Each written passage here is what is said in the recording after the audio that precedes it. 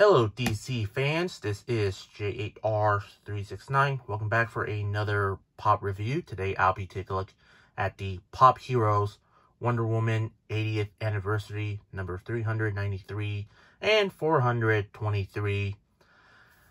Both versions of Wonder Woman. You get the Black Lantern version and the White Lantern version. Both are made by FUNKO. But not only that, they're glow in the dark. Yeah.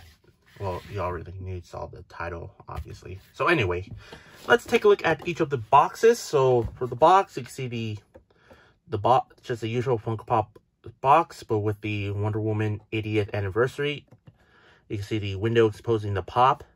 You get the image of the pops, and you get the Amazon exclusive for Wonder Woman. She gets the the White Lantern Wonder Woman gets the glow in the dark sticker and the updated Entertainment Earth exclusive sticker. You can see the name on both boxes. On the side, you can see a full image of the box, and on the back, you get 6 pops of different versions of Wonder Woman that is already available, and also added 3 more because of the the White Lantern ones. Plus, there's also a Sinestro Corp version of Wonder Woman, which I'm probably not going to get that one because I'm probably going to wait until the glow in the dark version comes out. Or the Sinestro Corp. Since Funko made a glow in the dark version of Wonder Woman, Black Lantern, and the White Lantern version of glow in the dark Wonder Woman, so why not wait for the Sinestro Corp version of Wonder Woman that glows in the dark? So anyway, let's take out both versions of Wonder Woman out of the boxes. Here are the Black Lantern and White Lantern Wonder Woman pops out of their boxes. Let's take a look at each one of them. Let's start off with, I'll just go with the White Lantern version because, well, she is pretty new. Well, she came out. Take a look at the head sculpt. I would say the head sculpt is really not too bad. Very new to the Wonder Woman pops. You get the floating hair sculpt on the pop there. And I think there's some glue stain right there. Yep. You can see some of the earrings on her. And also her eyes is pretty much, well, white because, well, she's a White Lantern, obviously.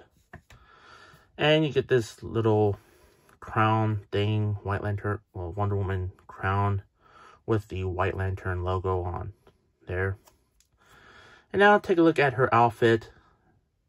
You can see her classic outfit is all white because, again, White Lantern. And you get the White Lantern logo right there.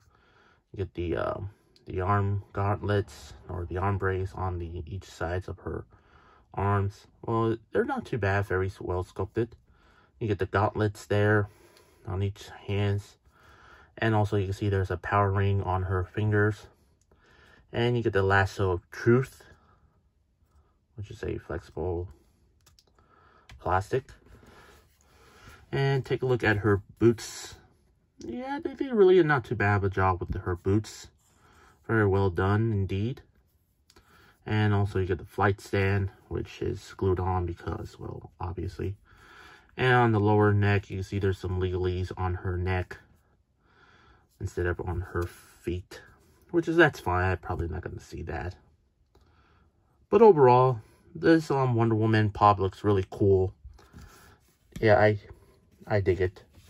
And moving on to the Black Lantern version, where I'm just gonna assume she's all zombie-like. To be honest, I don't know anything about the Black Lantern. To be honest, I know they're like I know some of the characters are like a zombie-like characters. I know there's like a Black Lantern Batman where he's all zombie, or something like that.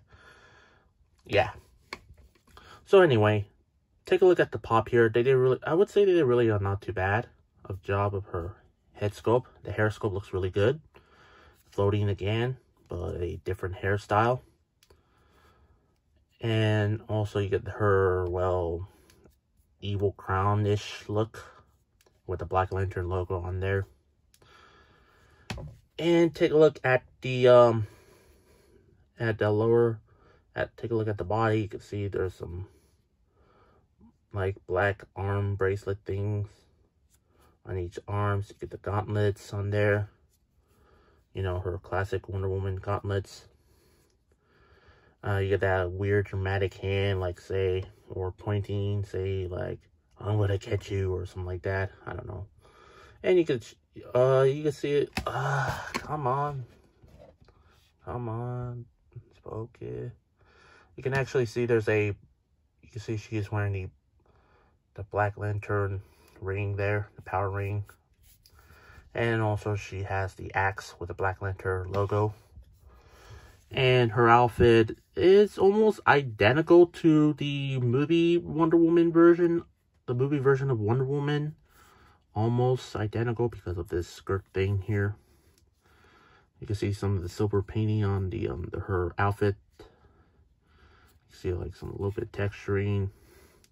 And you can see the lasso of truth, but in black. Yep.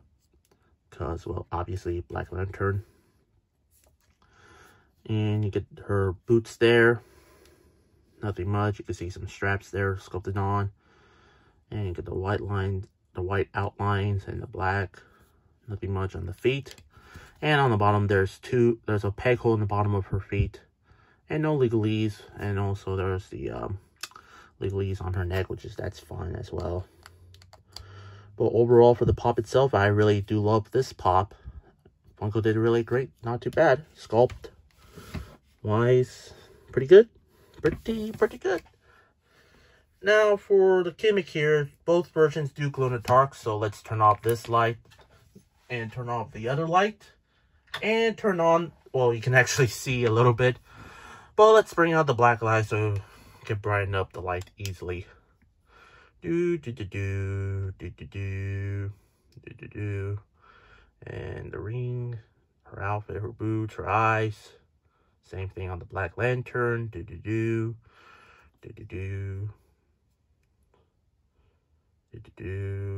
then turn off the black light. Oh man. Man, that is really awesome. Hold on, let's see if the lower legs glow in the dark. So, just like Wonder Woman's boots. So let's see. Let's find out. Yeah, the lower legs on her does glow, but not the boots, sadly. But I will give credit to the Entertainment Earth version. Her whole outfit glows in the dark, including the crown tier thing. But her whole pop on the Black Lantern version, well, just her skin glows. So that's it. But hey, it's still really not too bad glowing on each pops, I would say. So let's turn back on the lights to end the review. So anyway, overall for these pops, I really do like them. The Black Lantern version, I would say, I really do absolutely love the Black Lantern version of Wonder Woman. I think Funko did a great job on this pop. And the White Lantern Wonder Woman, I dig it. I still dig it. Really, Funko did a great job with this pop. And I do recommend getting these versions of pops. Well, she's exclusive. The Black Lantern version is exclusive to Amazon. Well, yeah, she is sold out on Amazon, or she's still available. I don't know. But for the White Lantern version, she's exclusive to Entertainment Earth, but she's still up on pre-order. So yeah, you might find this pop in your local stores for the same price as the one from Amazon as Entertainment Earth. Yeah, still recommend getting these pops for your DC shelf or your Green Lantern, White Lantern, Black Lantern, Yellow Lantern, Sapphire Lantern collection, or your Wonder Woman collection if you're a big Wonder Woman fan. Yeah, definitely recommend getting these pops, like I said. Hope you enjoyed my review. If you did, please like, share, and comment. If you're new to my channel, please hit the subscribe button and turn on the bell icon to be notified of new videos. Finally, follow me on Instagram and Twitter. Both links will be in the description down below. That's all I have to say. These are the Pop Heroes Wonder Woman 80th Anniversary number 393 and 423. Both versions of Wonder Woman, the Black Lantern and the White Lantern versions, glow-in-the-dark variants, both are made by FUNKO. And this is J.A.R. 369. Thank you very much for watching, and I'll see you on my next review. And remember, keep on collecting.